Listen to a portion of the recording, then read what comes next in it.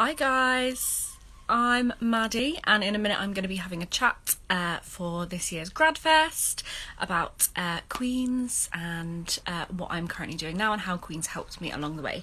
I am going to wait a couple of minutes for some people to join us and then we'll get going. Oh lovely, I can see people are joining. Hi guys, just going to wait a couple of minutes.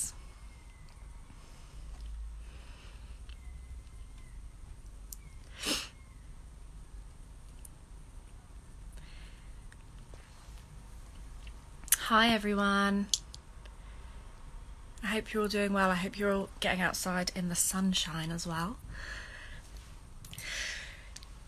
Just going to give it another minute and then I will get going.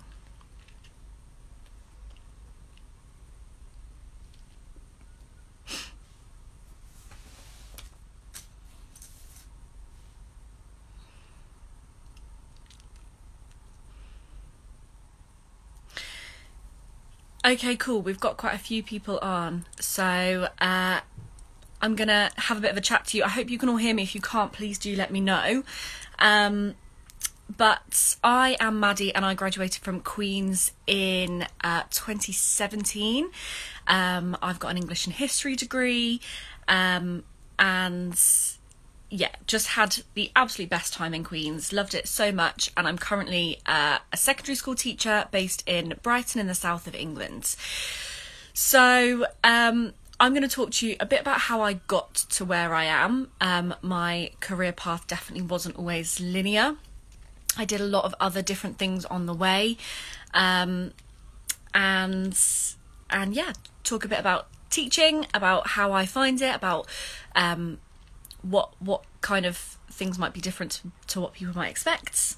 So yeah, so when I started at Queen's, I thought that I might want to be a teacher, and I did my first year of Queen's and I kind of I loved it. I loved getting involved in different things at Queen's. I became a student ambassador and did lots of tours for Queen's, and kind of really enjoyed my first year. And towards the end of it, I had a bit of a careers crisis where I thought that maybe I didn't want to teach, maybe that wasn't the right role for me.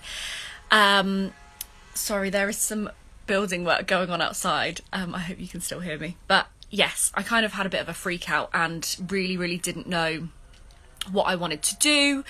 So I had a chat with my university professional tutor, which was really helpful.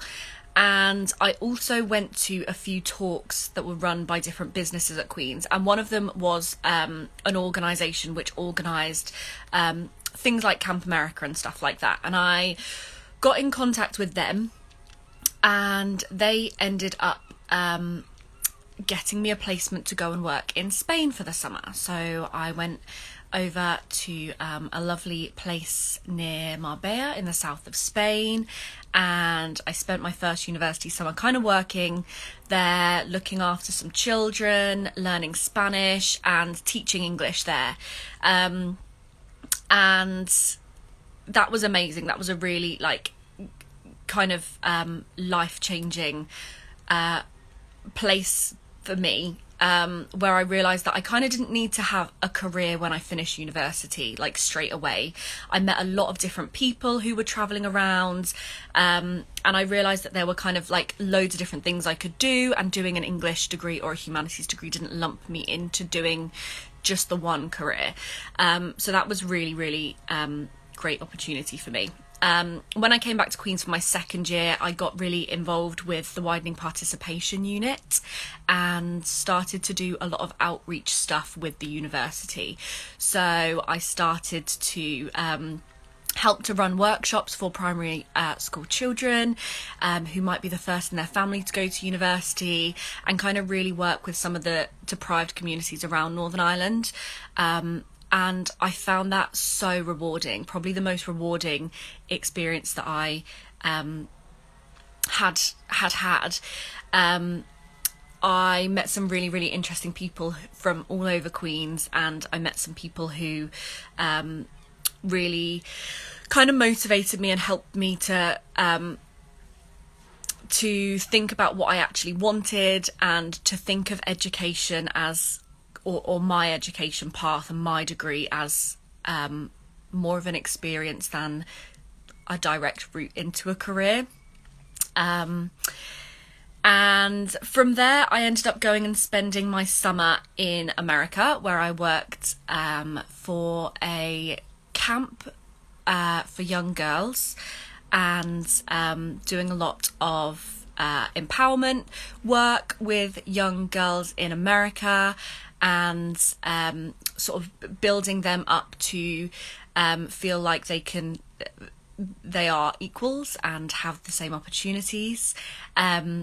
The camp was a no technology camp, and fully outdoors. We were living in the woods for the whole duration of it, and that was really great for the kids, especially some of the girls who had sort of had no confidence in society without things like makeup or their phones or things like that. So that was really great. Yeah, I loved it. And kind of ignited that passion again to work with young people, and to work. It was nice to get to work with them sort of outside of an educational setting and do different kinds of workshops and things with them. And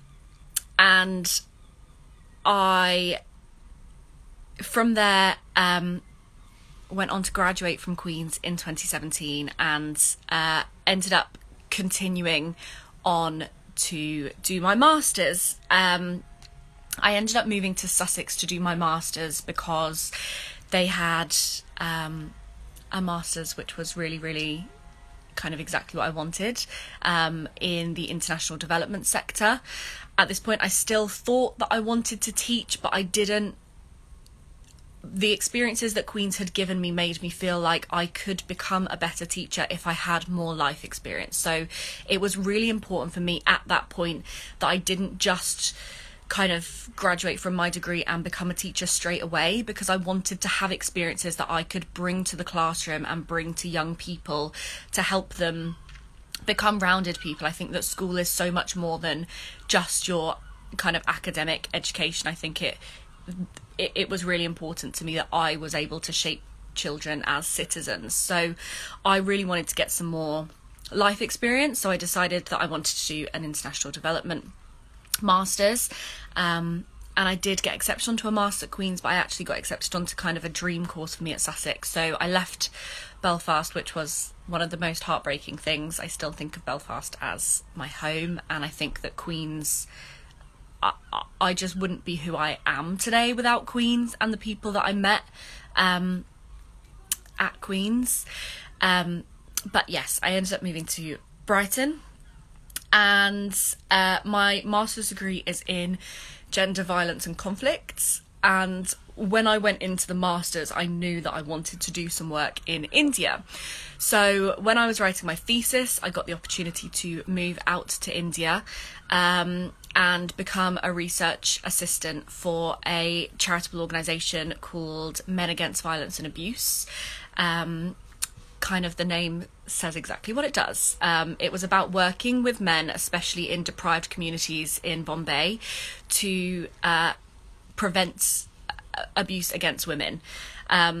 It was really tricky for me to kind of set that placement up. I had to do it all myself, but luckily, whilst I had been at Queen's, I was given the opportunity to kind of sort some placements out. I went to college in America for a while, and had a lot of support with that at Queen's, but had kind of been taught the skills to set things like that up. So I went out to Mumbai, and I didn't know anybody, and going out there was probably the scariest experience of my life. But I did make some amazing friends, and I got to work with this brilliant organisation. I got to do some really great research with them, which benefited them, and also write my thesis at the same time. So kind of a win-win situation, really. And yeah, I worked a lot with boys who were at college, so between the ages of 16 and 18, running workshops discussing the treatment of women in their society, especially by sort of the older generation of men and how they wanted to improve it and what they already knew. We did a lot of training around sexuality and around transgender people, which is kind of still a very can be a very frowned upon thing in some Indian societies. So that was really, really brilliant. That was such a great opportunity for me. I'm still really in contact with the charity and would love to go and do some more work with them at some point. During my master's year, I was also able to do some research for Sussex University, kind of looking at a similar thing, but running workshops within the university on respect, equality and diversity. It was a pilot scheme which was run in Sussex University and is now being rolled out across other universities. But essentially my job was to help train up a group of students to run workshops on equality and diversity, and then also to conduct a research report on how successful it was, on the levels of participation of people going to these workshops, and things like that. And it was a great success. The pilot has now been funded into a fully blown scheme which is running at multiple universities, so that's great. When I graduated from my master's, I still didn't feel like I had enough kind of life experience to the life experience that I felt like I needed to become a secondary school teacher. So at this point I had lived in Spain, I'd lived in America, I'd lived in India, I'd got to work with like a lot of different groups of children and young people, but I just felt like I was still 23 and I wanted to do something else. So I started working in hospitality. I had been throughout my master's degree and I continued to work in hospitality, and my goal was kind of to work in hospitality for a bit, to make some money and to go travelling, maybe to do a bit of some kind of volunteering with other young people abroad. But in hospitality, as I'm sure many of you know, I just could never really make a sustainable living where I could sustain myself in my city as well as saving money to do that travelling. So it kind of never really ended up happening. I just ended up working a lot of hours. I met some really amazing people, and I am really glad that I took that year to do that. But it kind of didn't end up being what I wanted it to be. But it did really, really help me to establish myself in the city and create the really solid friendship base that I have now. During that year, I ended up being offered a job at British Airways to become an air hostess, because one of my customers had worked for British Airways, and I kind of thought that would be a great opportunity to make a bit of money and go travelling at the same time. So I decided that I was going to do it. I was going to work for British Airways, and I turned down a couple of volunteering charity jobs that I had been offered because of this. Brighton as a city is, I had really wanted to work in the charity sector for a while, but Brighton as a city doesn't have a huge amount of charitable organisations which are based here, and I really didn't want to move out of it. So that was kind of really difficult for me. I had taken on some volunteer positions, but when I was offered the British Airways job, I kind of turned them down. And started on this training programme with British Airways, but they were quite a flaky company. I found quite difficult to get in contact with, kind of umming and ahhing about when the training courses were going to run, kind of kept me sort of stringing along for a few months, not really knowing what was happening. They weren't in a rush to get anything sorted, and it just wasn't working for me. I ended up kind of being in contact with them on and off for about coming up to a year, about 8 or 9 months, and they still kind of couldn't really tell me what was happening with my job, or when my training would properly be, or when it would finish, or anything like that. So at that point in time, I'd had a year since my master's, work in the charity sector kind of wasn't happening for me in Brighton, and I wasn't ready to leave the city.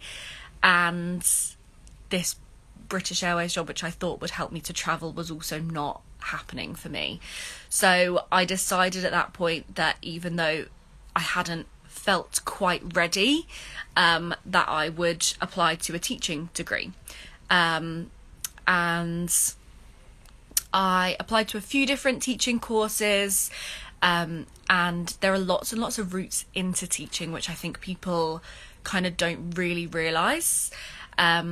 I ended up doing a route called Schools Direct, where you are kind of placed with a school, and you have a university link. So I worked at a school in West Sussex and had a link with Sussex University, and found it so rewarding from kind of day one. It was definitely the most nerve-wracking thing I've ever done in my life. My interview was to teach a year 8 class of 13-year-olds. I had never taught before. I had kind of worked with young people to do workshops and things like that, but they're a lot more interactive than lessons were. I had never kind of led from the front like that. So that was really scary, but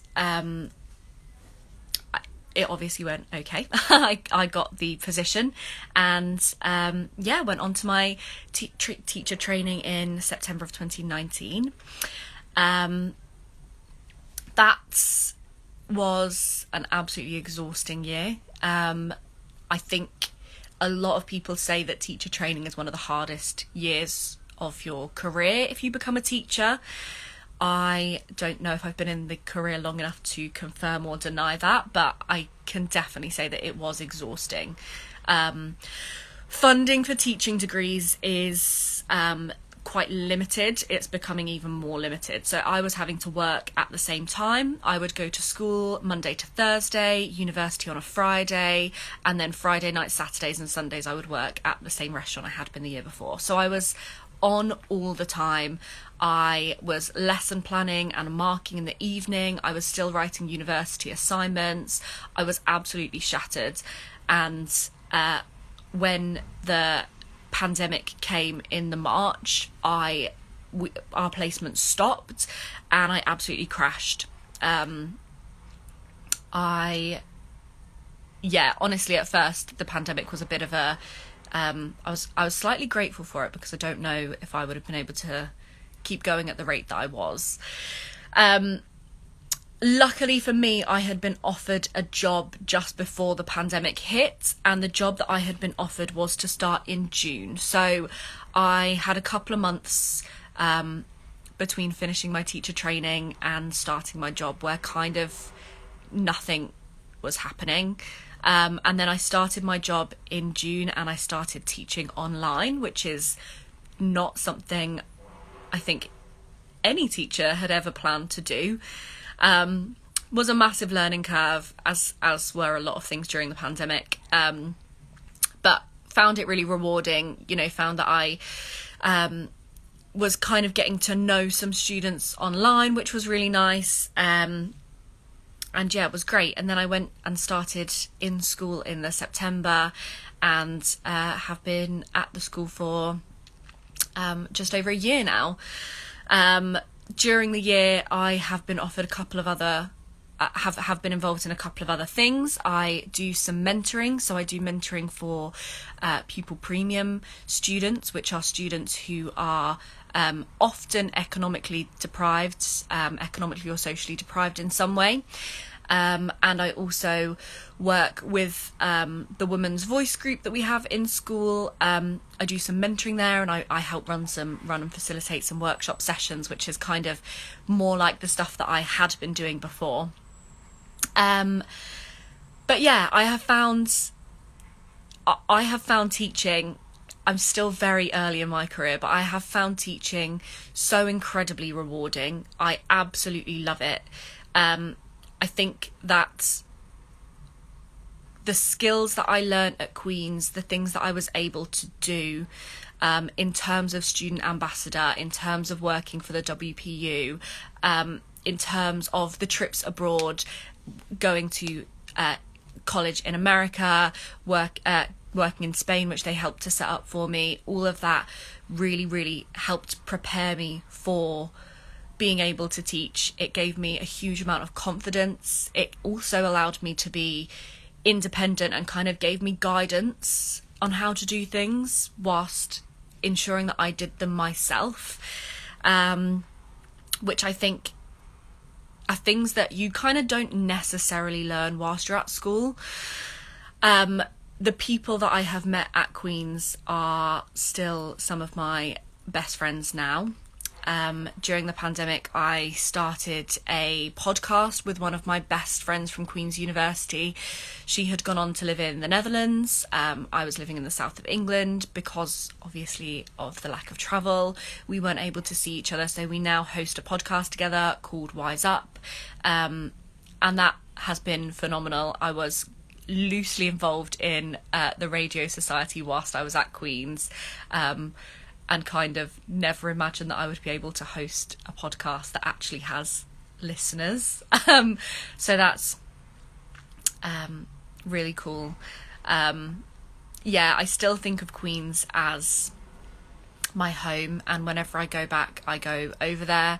I kind of regularly email a couple of the lecturers that really, really helped me, and they continue to email me their work, which is super helpful, especially I'm a history teacher, so especially my history lecturers who are able to email me articles that they've written and kind of really up-to-date research, which is amazing to be able to bring to the classroom. The academic side of Queen's, in terms of my course itself, the breadth that the choice that I had over my modules, which for both history and English was pretty much, I was able to choose everything, apart from I think in my first year my English modules were chosen for me, but everything else I had complete choice over. So the breadth of knowledge that I was able to give myself has really helped me to be able to diversify my school's history curriculum. I am currently in the middle of planning and proposing a Northern Irish history unit, which shockingly few English schools actually have, and I just think is so important. Like I said, the lecturers are still there helping me now. There are some great people around Queen's that always keep in contact with me and drop me emails, say hello, which is so lovely. Queen's really did feel like kind of family for me. I will never forget my time at Queen's at all, but I think for me, working with the WPU and being able to work with kind of primary school children from deprived areas of Belfast, really, like, that kind of helped to settle my mind that teaching was definitely what I wanted to do. I think it's often society kind of puts it on graduates who have English and or humanities degrees that of course that's what you're going to do because that's your career option, but actually it really is a passion for me. And that really helped me to realise that I wanted to work with young people, and specifically young people from deprived areas. In terms of my career now, I think that people massively underestimate the hours that go into teaching. I leave my house by 7 o'clock most mornings, and it is not uncommon for me to get home, 5:30, 6, I would say. The last week of term's been quite lovely because I've been able to leave nice and early. There is always extra, your job is never finished. There is always extra things you can do. There are always kind of students that you care about, that you want the lesson to be tailored for them in a certain way. There are always more things you can plan. There are always more parents you can contact. It's a job that is never finished, and it has been really, really important to be able to prioritise tasks. Otherwise I would live at school. So that has been, I think I underestimated kind of how never-ending the to-do list is, and the fact that you just can't, it is impossible to do it all. I'm a person who loves to finish things, and you just can't do it. So I think I definitely underestimated that.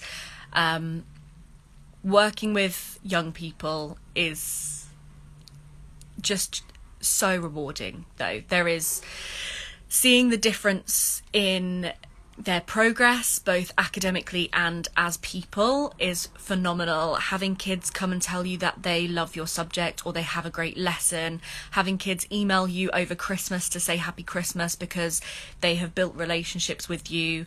Back in May, I had a group of students invite me to a birthday party in my classroom for me, where they had baked me cupcakes and decorated my classroom and hid in a cupboard. But it honestly is phenomenal. Lots of people have said to me that they think they would enjoy teaching, but they think it would get really samey, which always shocks me because I have never done anything which has been so varied in my life. I remember running workshops when I was at university, and sometimes they felt quite samey. Adults often tend to react, in my experience, at the older people get, this more similar or more professional, I think, their reactions tend to be to things. So when I was running workshops for adults and university students, it would be very much sitting in a room with people who would comply and do exactly what you wanted, which is great. But working with students is so, you can just never predict what they're going to do. I could teach the same lesson 4 times in a week and it would never be the same. And just having knowing that you can shape their future, and knowing that as well as being able to shape their future, you can really make students feel seen and feel represented. We taught kind of based around what happened last summer. We planned and taught a unit on British civil rights this year, which is something that I had never kind of, in terms of racial civil rights, which is something that I had never looked at myself. So I had to do a huge amount of research around it, which is something that I also underestimated in terms of changing the curriculum. The amount of research that goes into it is huge.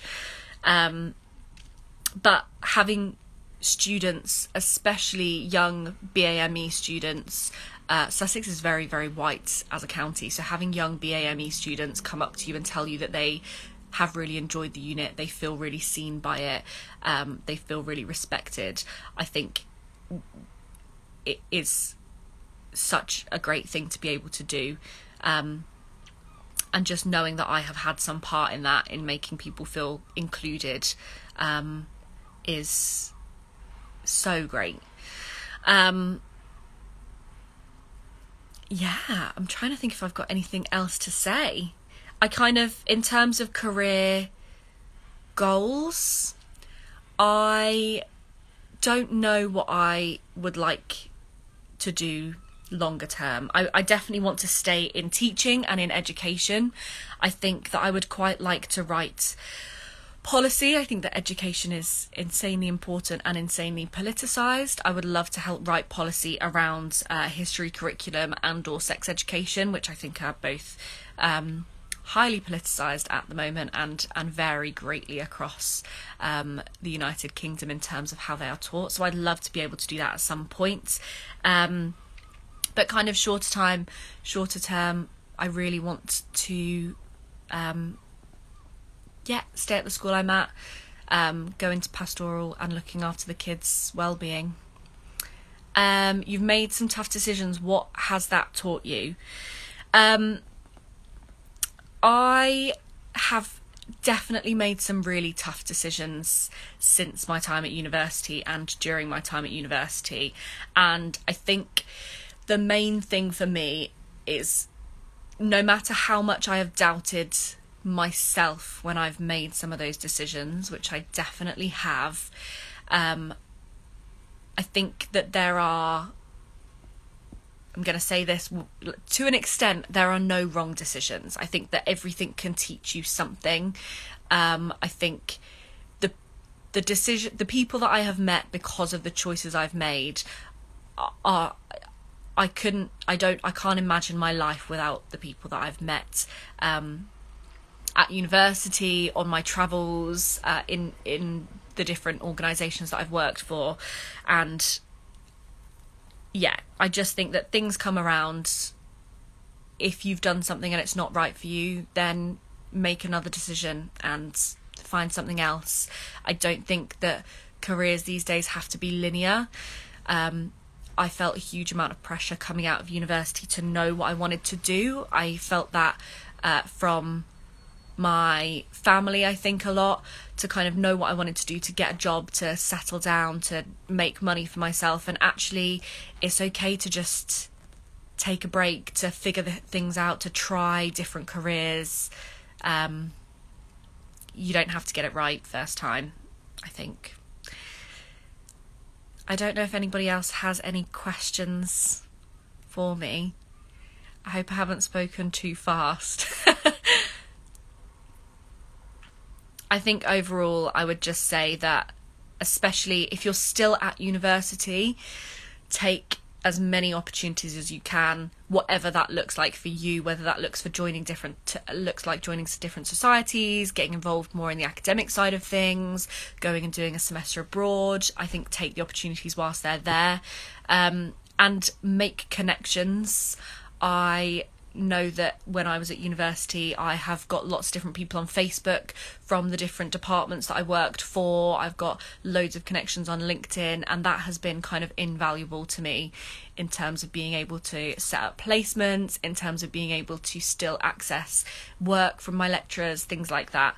And I know that if I ever kind of freaked out or needed some guidance, some of those people would be there for me. Which is always really comforting to know.